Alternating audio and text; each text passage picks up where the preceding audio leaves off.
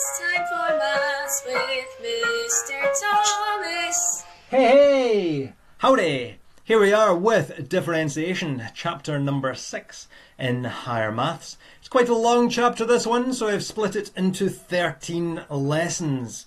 And we're going to start off just with an introduction as to what differentiation is, some of the notation that we will use, and then just some basic examples. So, to start with, what is differentiation? Well, differentiation is a way of finding out the rate of change of one variable with respect to another. And we can use it across different areas in maths. For example, we could find out the gradient of a tangent to a curve at a certain point, or in other words, find out the gradient of a curve itself at a certain point. We could also find out stationary points on a curve, which is something we'll look at in a few lessons' time. Or we could use it to find the velocity and acceleration of an object. A lot of the time you will see the phrase rate of change. If you see that phrase, rate of change, all it means is differentiate. I always think about rate of change meaning how quickly something changes. For example, gradient would be how quickly you're going up or down. Velocity, which is really just speed with a direction, is how quickly something is changing its distance from a point. And acceleration would be how quickly something is changing its speed. To differentiate or to find the derivative of a function, this is the notation that we will use, or it's some of the notation. So if we were given f of x equals 7x, if we differentiate it, we will get an answer of 7, which we'll see later on. But what we would do is, instead of writing f of x, we would then write f dash x. So f dash x means the derivative of f of x. If we're given y, and on the other side we have an x, you would write down this, dy by dx. And if we're given k equals with m on the other side, you would write down dk by dm. Whoops. And that is how you would read it. What you will see here is that for the second and the third example, we are differentiating the subject. So remember, when you change the subject, if you change the subject to y, it's y equals. So we're differentiating the subject with respect to the letter that's on the other side. So here we're differentiating y, so we've got dy, and on the other side it's an x, so it's dy by dx. Here, the subject is k, so we're differentiating k, so it's dk, and on the other side, the letter we have is m, so it's dk by dm. As it says there, on the second, we're differentiating y with respect to x. What I'll do is I'll go into a wee bit more information about where differentiation comes from. You do not need to copy this down. This is just in case you're wondering where it's coming from. If you do have a genuine interest, if you're thinking about going on and doing further maths, if you're definitely going on to do advanced higher maths, you will need to know this. It is something that we cover in advanced higher maths. Or just if you're quite geeky, like Liam or Danielle or Sheldon, this is for you. So where does this come from? Well, if you take a point on a curve, so you've got point A, you've got the coordinate x, and this is your y value, f of x. If you have another point, we're calling it B, so you've got fx plus some other number, so x plus h. To work out the y value, you'd work out the f of x plus h. So really, on the x-axis, you have x, and then you're just adding some number on. This number, we're just going to call h, so you just add something onto it.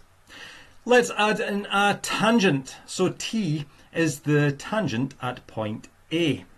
Let's say you wanted to work out the gradient of that tangent. Well, you couldn't really do it. But what you could always do is you could work out the gradient of the line between these 2 points. And what you will find, if I can draw on here, so that is the curve that we have got. If I draw on a tangent looking something like that. Okay, let's go with that point there. So if you've got another line drawn on looking something like that, obviously the gradient of the tangent and the gradient of this line between, say, 2 points looking at these 2 points, the gradient of the tangent, the gradient of the line here is totally different. However, what you'll notice is that if that point B gets closer to point A, so if you were moving that point B down towards that, this is just an exaggerated version, you will see that the gradient of the line between them is getting closer and closer to the gradient of that tangent. So you can see there they're totally different, and there the gradients are becoming equal. Almost. So as it says here, as h tends towards 0, in other words, as the points get closer together, as point B gets closer to A, then the gradient of AB will tend towards the gradient of the tangent at point A. What you will do then is if you wanted to work out the gradient of that tangent, you could work out the gradient of this line, and you just use your formula, y2 take y1 over x2 take x1, and that will really be as that distance h tends towards 0. If you do that, you end up getting this formula here. Using that formula, again, this is just if you have an interest. If you don't, you could just skip to the next slide. But if you did differentiate f of x, which is x squared, what you'll end up with, using the formula, is 2x. Or if you differentiate x cubed, using the formula, you'd end up with 3x squared. This really is known as differentiation from first principles. It is something that you go over in advanced higher, but just now what you need to really notice is that, well, to go from x squared to 2x, how do you do it? Or to go from x cubed to 3x squared, how do you do it? What you should be noticing is that all you do is you take the power and you bring it down to the front, as you've got here, and then you take 1 off the power. So the 2 goes to x to the power of 1. So you'd have 2x to the power of 1. Here, if you bring the 3 down, you'd have 3x, and if you take 1 off the power, you'd end up with 3x squared. Really, that is true for any function that you would have. So this is the bit that you start needing to copy. Okay, there's a big green dot, so you should start copying from here. But to differentiate each term, what you do is you multiply by the power, and then you decrease the power by 1. For example, if you have f of x equals something, x to the power of something, or ax to the power of n, bring the n down, so you would do n times a, and then you just take 1 off, so it would be n minus 1. If you end up with just a number, so if you end up with a constant, for example 5, if you differentiate that, well, then you just get 0. It's really because 5 you could write as 5x to the power of 0, so it's really 5 times 0, which is 0, and that would be x to the power of 0 take away 1. But because you're multiplying it by 0, you always get 0. So if it's constant, differentiate it, you get 0. I'll do a few examples of that then. So example number 1, differentiate y equals 2x cubed plus 7. So first thing you want to think is we're differentiating y. On the other side we have x, so you'd write down dy by dx equals. To do this, you want to do the 3 times the 2, so multiply by the power, which will give you 6. The x will stay as x, but we take 1 off the power, so instead of 3, it would go to the power of 2. Also, as it says there, 7 is a constant, and if you differentiate a constant, you would just get 0. So that there would just disappear, meaning that would be your answer. Yeah! Example number 2. Differentiate f of x equals x squared. Differentiating f of x gives you f dash x, and do the same thing again. So multiply by the power, so that's really 1x to the power of 2. So do the 2 times 1, which gives you 2. Then it'll be x to the power of, take 1 off the power, gives you 1. So it's 2x to the power of 1, and you don't even need to write the 1. So that's your answer.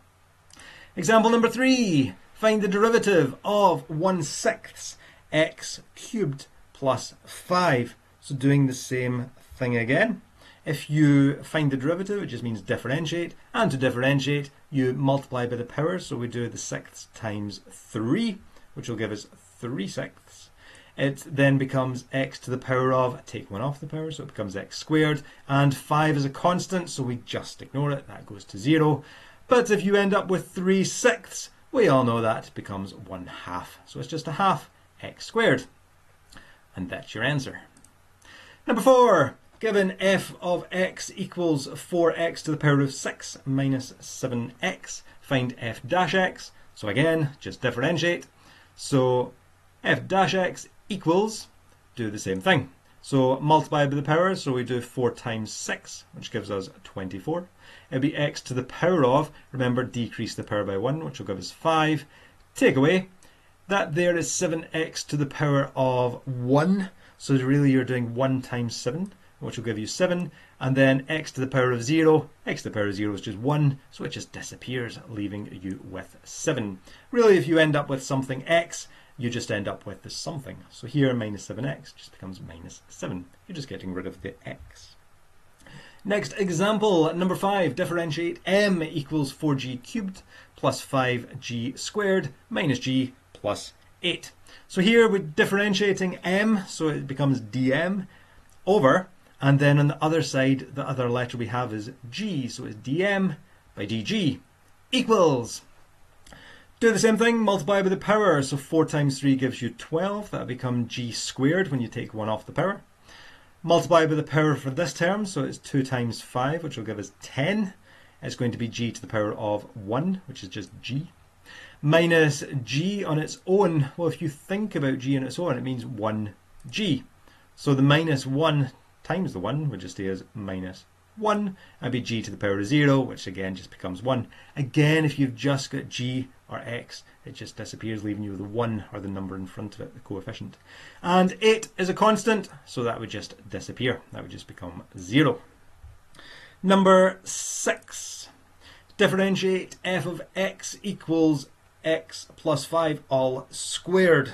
Think back to years ago, if you had x plus 5 all squared, what would you be asked to do with that? Yes, you would have to multiply out the brackets. So x plus 5 all squared means x plus 5 times x plus 5. Multiply out your brackets and you get x squared plus 10x plus 25. From here, we can now differentiate. So differentiating f of x gives us f dash x. If you differentiate x squared, multiply by the power, so 2 times 1 is 2. That would end up with x to the power of 1. And 10x would just end up as plus 10. Because 25 is a constant, there's no x term involved really, that would just go to 0. Also, you may notice that I only have f dash x on the bottom line, and that is because we're only differentiating from the third line to the fourth, from here to here. For these lines here, all we're doing is just multiplying out the brackets. After we get to this line, then we differentiate. Okay, so make sure you don't have f dash x before that. Example 6. Given f of x equals x to the power of 4 minus 5x, evaluate f dash 2. So to do that, again, differentiating, well, that becomes f dash x because we're differentiating f of x. If you differentiate that, 4 times 1 would give you 4. That would end up as x to the power of 3. If it's minus 5x, that would differentiate and become minus 5. So we've differentiated f of x. Now we can think about f dash 2. So to do that, we're replacing x with 2 in the derivative. So again, on the right hand side, replace x with 2. If you do that, you can just start working that out. So 2 cubed will give you 8. Times 4 is 32. Then you take away 5 and you get 27. So f dash 2 would equal 27. One more example, number 8. Find the gradient of y equals x cubed when x equals 5. So first thing you want to do is remember differentiation is used to find out the gradient. This is kind of a sneak peek at something that we'll be doing later on, but I did mention it on the first page. So if you differentiate here, differentiate y, you would end up with dy by dx, because we're differentiating y. On the other side we have x. Differentiate, multiply by the power, so that becomes 3 times 1 is 3. That would end up as x to the power of 2. That's us differentiated, but we know that x equals 5, so you can then replace x with 5, so we end up with 3 times 5 squared. And if you work that out, 5 squared is 25, times it by 3 gives you 75. That is a quick introduction then to differentiation. Give these questions a shot, see how you go, and see if you can differentiate some simple functions. Good luck! Bye!